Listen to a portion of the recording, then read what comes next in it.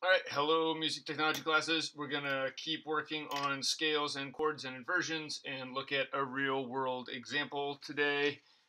Shooting from a different angle, so we'll see if this works. Today we're gonna do G major. So we start off with our treble clef. We're gonna do the G major scale. Elephant's got big dirty feet, F-A-C-E, face in the space. G is on our second line. Hopefully you can see that at this angle. I'll zoom in later. So we're starting on G. And we're going to do whole step, half step, whole step, whole step, whole step, half step, starting on G. So from G, whole step up is A, skip the black key. Whole step up from A is B, skip the black key. Then we need a half step, B to C. Whole step, skip the black key. Whole step, skip the black key. Whole step, skip the white key, land here. First accidental of the scale. Since this was E and we went up a whole step from there, the next letter of the alphabet is F. Here's F. We raise the frequency to get to this black key. That makes this F sharp because it is up from F, F sharp, and then G. So I'm going to write that out. G, A, B, C, D, E, F sharp up here, and G sits on the top line. Bring that a little bit closer so that we can see it. There we have it. So G goes up to sitting on the top line there. There's our G major scale. I'm going to write in my scale degrees. 1, 2, 3, 4, 5, 6, 7, and 1.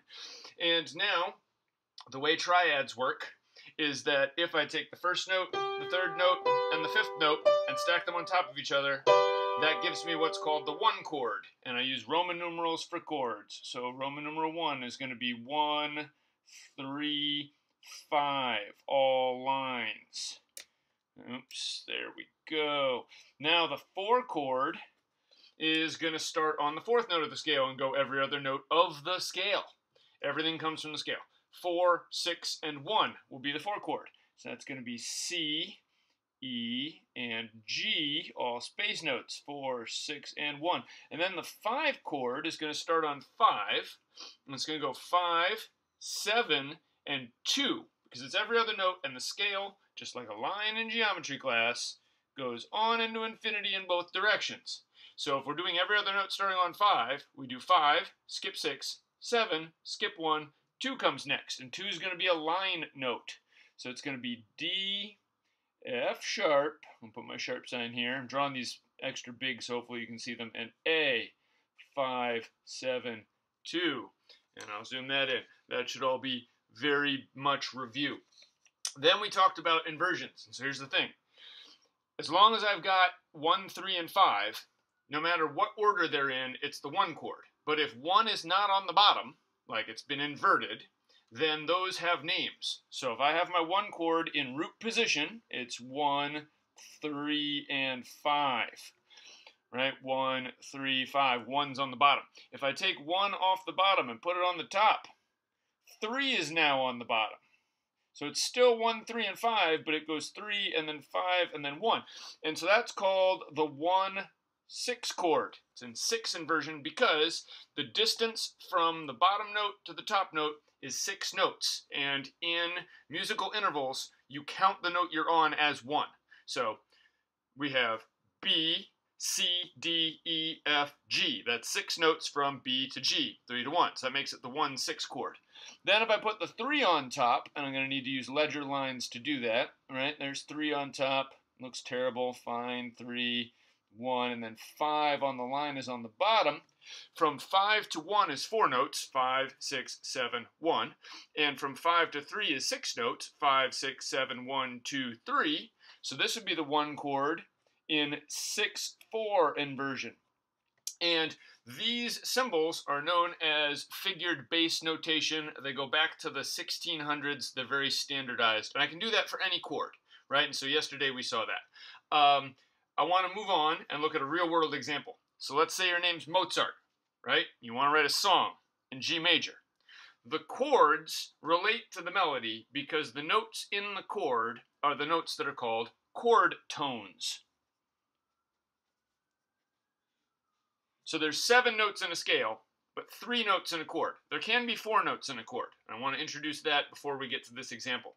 The 5 chord is special, and we're going to talk more about this tomorrow. So the 5 chord, get another treble clef here. In this case is D, F sharp, and A, 5, 7, and 2. And I'm going to write this down an octave, right? Because remember, it goes on to infinity in both directions. So D, F sharp, and A is also the 5 chord. 5, 7, 2. Right? So here's D, F sharp, A in the lower octave, D, F sharp, A in the higher octave. It could also be here. It could also be here. Repeats itself into infinity forever and ever and ever. On the 5 chord especially, the names of the notes in the chord are the root, the third, and the fifth because of the distance from the note you're starting on. You can add what's called a seventh, which is another note on top of the chord. And so this is the 5 chord. This gets a little complicated, but it'll make sense over there. The 5, 7 chord is going to be 5, 7, 2, and 4.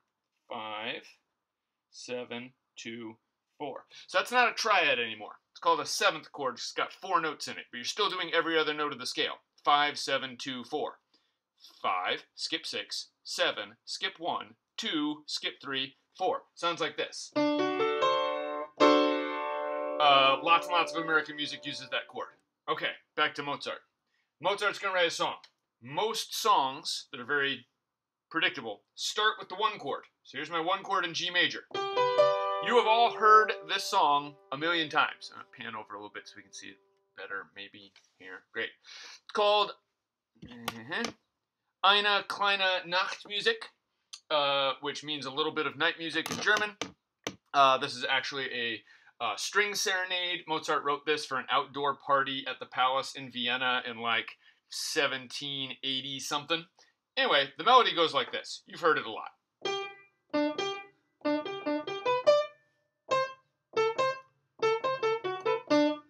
There are only 2 chords in that whole song.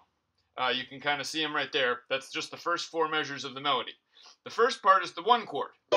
And so I'm going to analyze this using the same G major scale from over here. The first note, these are piano fingerings, sorry about that. First note is G, that's scale degree 1. The second note in the melody is D, that's scale degree 5, and that goes back to 1. This is 5 again, back to 1, back to 5, back to 1, and then there's a B, that's scale degree 3, 5. So for that first melody, every single note there is in the 1 chord. It's either 1 or 3 or 5. And it sounds like this. And if I just play that all together, that's my 1 chord with 5 on the bottom. So it's kind of like an inverted 5 chord, right? Then, the scale degrees here, that's a C, that's scale degree 4. And that's an A, that's 2. And then 4, and then 2, and then 4, 2, down to 7, back up to 2, to 5. If we look at those, 5, 7, 2, and 4, well, 5, 7, 2, and 4, that's the 5 chord. So the way you would analyze this is I put a big fat Roman numeral 1 here, big fat Roman numeral 1 here, big fat 5 here with a little 7, and 5, 7. So the way the song goes is bum, bum, bum, bum, bum, bum, bum, bum, bum, bum, bum, bum, bum, bum, bum, bum, bum, bum.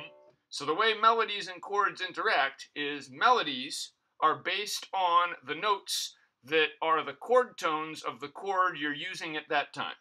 So if we go back over to our example here, we got our 1 chord and our 5 chord. So if you're Mozart 300 years ago and you want to write a song, this is probably the most famous melody that uses only chord tones ever. So here's our exercise for today based on the chords in G major. I'll zoom this in a second. I'm going to draw another treble clef. I'm going to do an example here. If I were to draw this,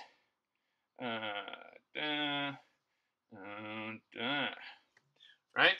So I have drawn B, D, and G, and that is scale degree 3, scale degree 5, and scale degree 1. If I want to know what chord that is, you would respond, that is the 1 chord in 6 inversion, or the 1-6. Write that any way you want. A second example, before I give you ones you're going to do, if I was to do this,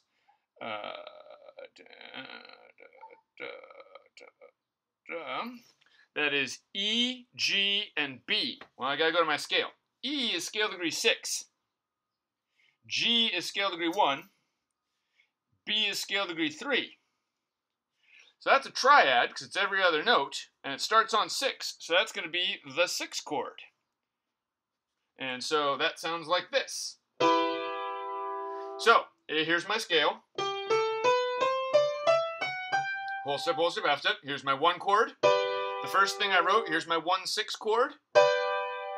Here's my 6 chord, starting on scale degree 6. I want to know the Roman numerals for the following chords. And I'll draw it and then I'll hold it up to the camera because we got to make these kind of neat here.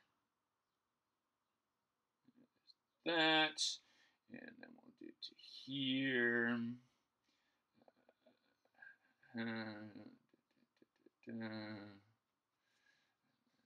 Go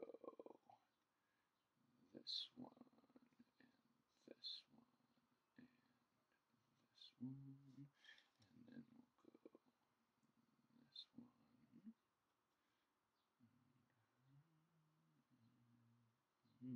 So there's number 1, number 2, number 3, number 4. Great. So I'll hold that up to the camera so we can see it. Nice and easy there.